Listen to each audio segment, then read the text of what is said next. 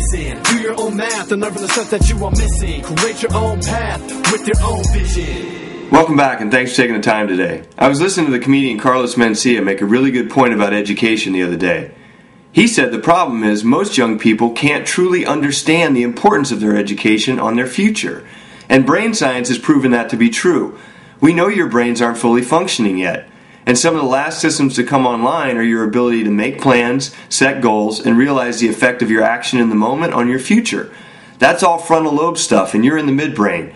You're in the here and now, and if it feels good or not. So when I talk to you about work, motivation, and reward, I know that most of what I'm saying is falling on deaf ears.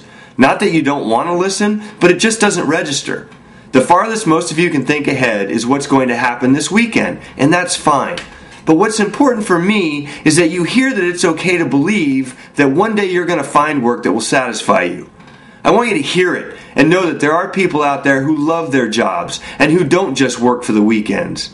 They've found ways to combine what they're good at with what other people need, and they're living according to their own rules.